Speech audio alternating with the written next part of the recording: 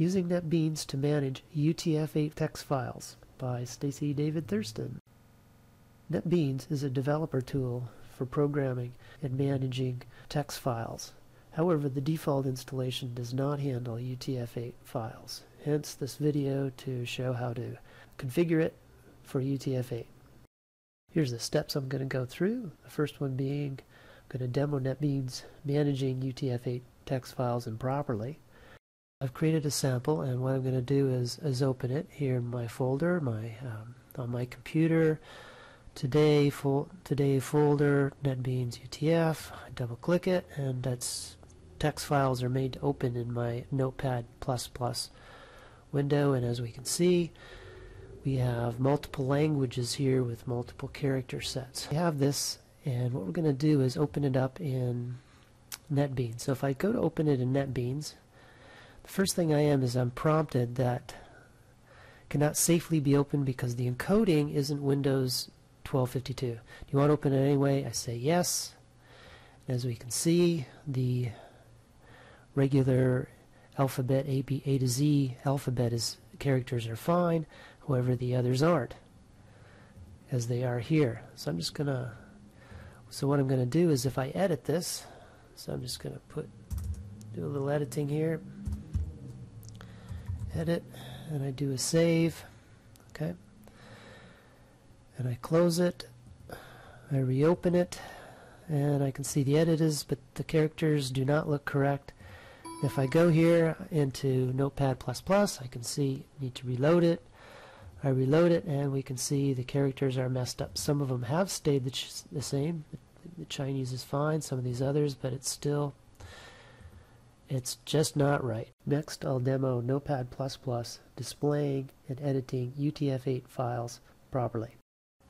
Notepad+ handles UTF-8 files fine. So if I open it up here, I can see that it's no longer good from NetBeans. So what I'm going to do is I have a copy here of it. I'm going to go back to here and replace it, so it's now back to normal.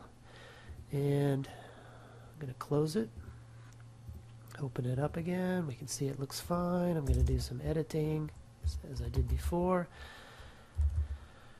Save it, and then what I'm going to do is close it, and I'm going to reopen it, and it all looks fine. And this is what we want to happen in NetBeans. Now I'm going to configure NetBeans to manage UTF-8 text files. Okay, now I'm going to configure the NetBeans by configuring the NetBeans configuration file so that NetBeans can manage UTF-8 files. Now to do this, I need an editor which runs as administrator. I'm on Windows 7 here. It would be the same as in Windows 10. You need to run the utility as administrator, so I'm starting my Notepad++ my C drive, program files, NetBeans 1 etc file, and there's my NetBeans config file. I'm going to open it up. I've linked it to that. Config files will open up in my Notepad+. And here is my NetBeans configuration file, and I'm going to scroll down and to my NetBeans default options. And what I'm going to do is I'm going to add this option. Now this option I had already typed in as a learner's experience, just makes it quicker, so I've pre-typed that in. So there's my new value, my new option, which is to have the encoding for UTF-8 files.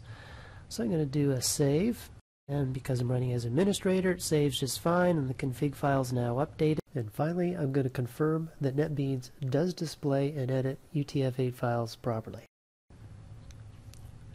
Start it.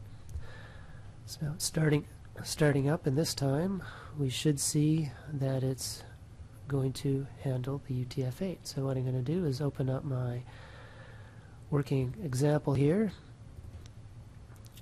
and here we can see that it's opened it up and it's now visible.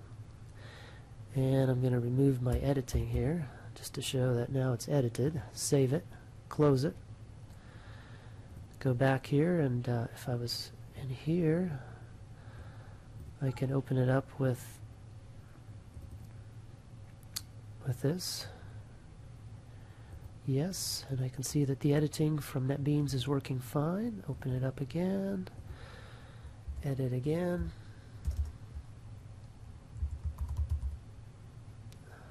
Can always cut and paste something that the Japanese.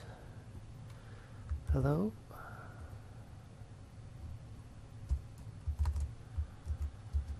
Which works fine. Save it, close it, open it up again, and the editing's still there.